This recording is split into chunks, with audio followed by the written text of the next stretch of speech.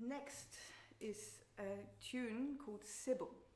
And for that we have to go back to Baroque opera, and it was the opera Atis that Lully wrote.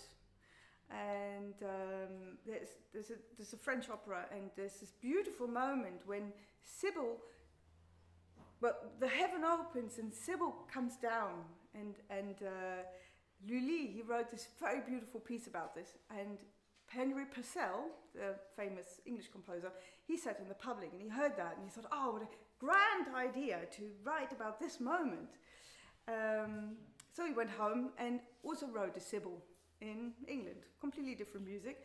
And so there were other composers who then in England heard Purcell's Sybelle, and those we play. So we play two Sybilles. Twice removed. Twice removed, yeah.